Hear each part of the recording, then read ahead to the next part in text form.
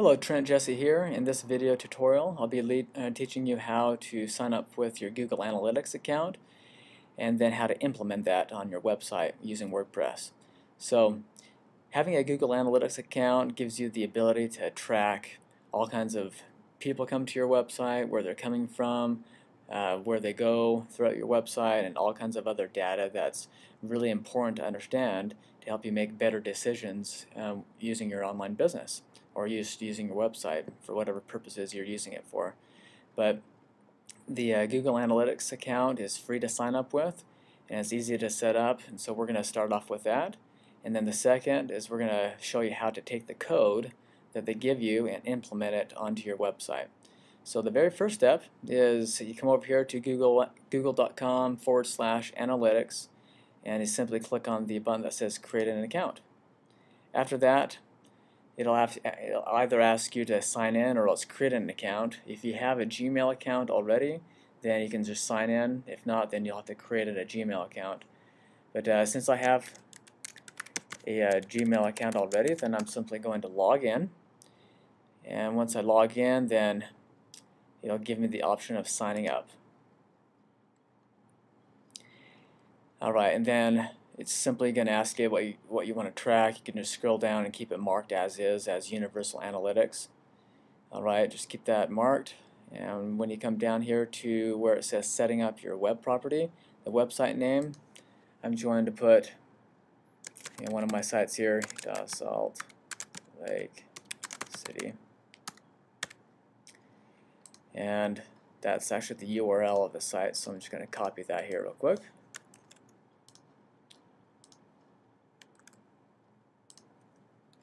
And make sure there's not a duplicate HTTP. You only need just that prefix right here and then your domain name. And then down here below, it's not absolutely necessary that you mark these, but I'm just going to mark one right here real quick. And I'm in Mountain Time. The account name, I'm just going to use the same name that I used up here. And then you can just keep all this marked right here. If you want to have an account specialist give you advice and so forth in the future, I just end up unchecking that. And anonymously with Google and others in terms of sharing data, it's up to you as a personal preference. And then with Google products only, so I just end up unchecking those. You don't really need them. And that's it with that page. So when you're done, you click on Get Tracking ID. It'll pop up this box where you can read the terms and conditions.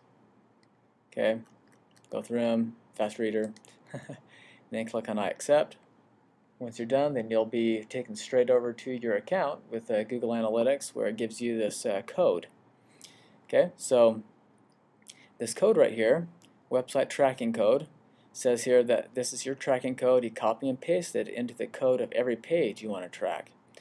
So if you're using WordPress, it's pretty simple to use because the header of your website loads on every page, and so I'll show you how to do it manually first.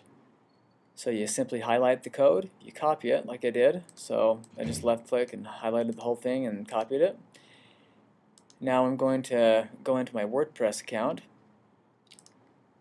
and you'll notice that I've already logged in, and on the left hand side underneath Appearance is this Editor section. So you click on Editor. Once you do that, then you come over here on the right hand side and look for the template that's labeled header. Now this header file allows you to edit the code for the header of your website. And the header of your website, as I mentioned earlier, loads on every single page, and so that's why when you put the code inside of your header file, it loads on all throughout your site, and you don't have to put it in multiple spots like you do with other type of sites. So this is the header, and it says right here inside of Google Analytics that you need to put it before right down here, this PHP implementation. You put it right before the body tag. Okay, so the body tag is right here. It starts with a less sign and ends with a greater sign. And down at the very end, So we're just going to put it right before, actually it's a little bit better just to put it right before the end of the head tag right here. So we're just going to create a little space for it and then paste it right there. So this code right there is your Google Analytics code. And once you paste it in there, you simply scroll down and click on the Update File button, and that's going to save that code inside of the header file, and that's all you need to do. Okay, that's it. All you have to do from there, and just give it about 24 hours after you put that code in, and then Google Analytics will start to track it.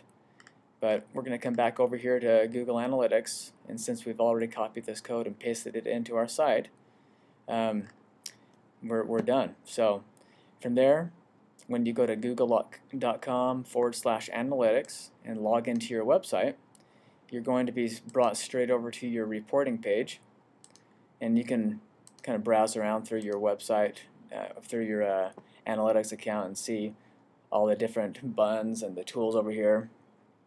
In fact, Google Analytics, they have all kinds of educational material on their website that you can walk through, and they'll teach you how to use every single aspect of your entire account, all for free. So, and it's in their best interest to do that, obviously.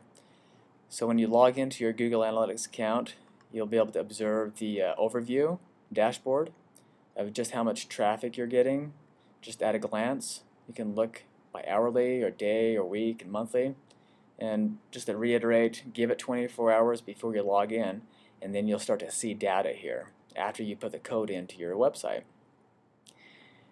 And then you'll start to learn about how many times those people have visited and how many pages those people have visited, along with the average duration that they've been spending on your site, and what percentage of those people coming to your website are brand new, and how many unique visitors that come to your site. So as you'll notice, if you move your mouse over each section, it'll give you an explanation of what that metric is and what that information is all about. Alright, so that's pretty much where I'm going to stop there for this particular explanation with the Google Analytics, because you can get a lot more in-depth information.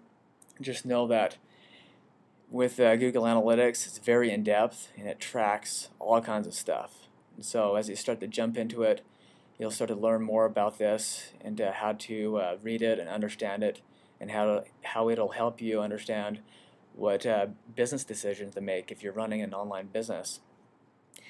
One of the major principles to keep in mind with your analytics is you want to track as much as possible, so you're not left in the dark, not knowing what's going on with your website. And that's what Google Analytics does, is it gives you that intelligence, it gives you that knowledge to know what kind of things to change, such as what kind of website, what kind of pages on your website people view the most, what kind of links they're clicking on, what kind of keyword phrases, in fact, people use to find you, and all kinds of other stuff. So, alright, so let's come back here to a theme that I'm using here on another site, where you can implement your tracking code without having to put that code inside of your header file. So if you're using WooThemes, which I am, in this particular circumstance I'm using the Hustle Premium theme from WooThemes. And so when you log in using this particular theme, under the theme options, there's going to be this quick start section, and if you scroll down, there's going to be this tracking code box where you can paste that code right here. And it simply says there, paste your Google Analytics code or other tracking code here, and it's going to be added automatically to your site. So when I paste that there, you click on Save All Changes, and then you're done. I'm not going to paste it in this particular theme because it was meant for that other site. But so now that we've gone over Google Analytics and how to implement that into your site, get started with signing up with google.com/analytics and implement it and get started with tracking your traffic.